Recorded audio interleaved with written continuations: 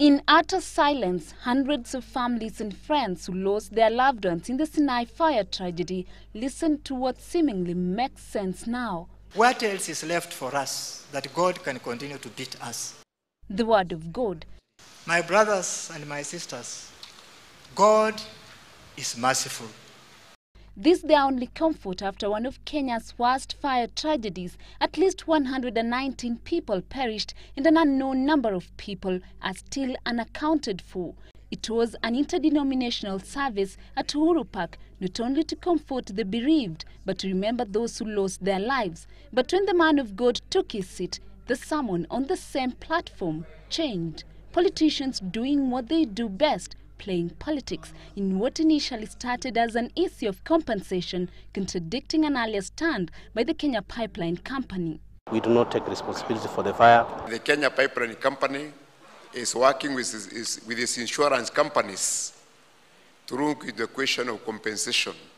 Kulipa tu shilingi 60,000 haifai, ni kitu kidogo ili watu waone vile wanaweza kujimudu maishani.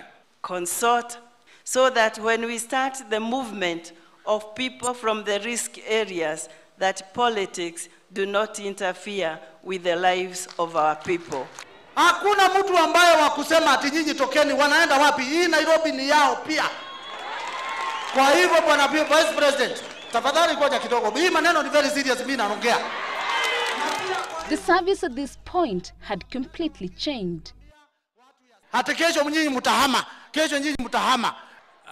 Aya, kumbe alikuwa mkali namna hiyo.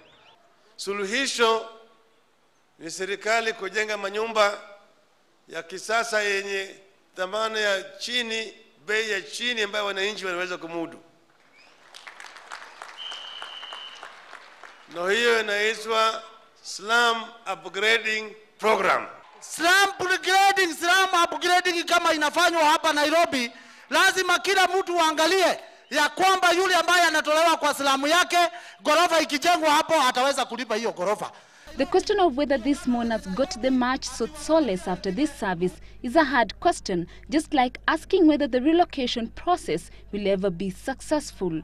Judy Kosgei, Citizen Live at 9.